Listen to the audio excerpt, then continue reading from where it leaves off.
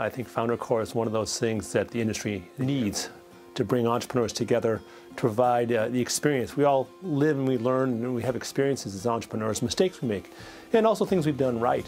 And to mentor and to coach and to guide people in the region, entrepreneurs in the region, whether they're just starting out of school or starting out with their first business, or they're perhaps a second career or anything in between, to provide that kind of wisdom and advice.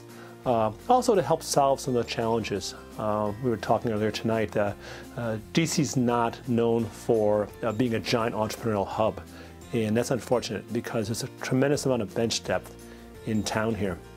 We love the tech people, for example, we hire. Very, very smart, as smart as anybody in the country. And what we like is they're very loyal. We hear a lot about fickle employees, for example, on the West Coast. They jump to the next thing. And it's nice to have people who actually care and stick with a problem and solve it. And that kind of thing, I think, creates for the intangibles with starting a business.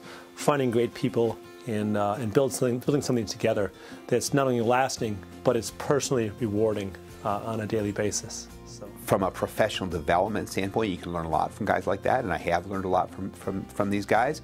And from a networking standpoint, it's wonderful because it gives you opportunities to do business with the friends of your friends, which is valuable. You know, I've helped people in the organization find business, and several people here have helped me find business. So I love FounderCorps. I mean, I think it's an organization that is committed to developing the ecosystem of entrepreneurs.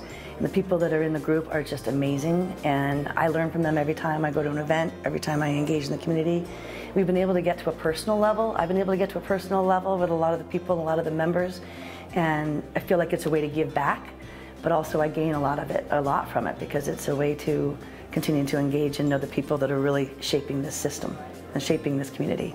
You know, I think belonging to FounderCorps is, for me personally, one of the opportunities that I have to do a couple of things. You know, they always say that the loneliest job in the world is a CEO, because on one hand, you've got a great team and a great company and great people you work with, but there's a lot of things you can't talk to those people about. And so being in a group like FounderCorps, where there are other CEOs who are having similar problems, trying to do the same things you are, this is a great environment to do that and just understand maybe some of the challenges other people have run into and just talk about it.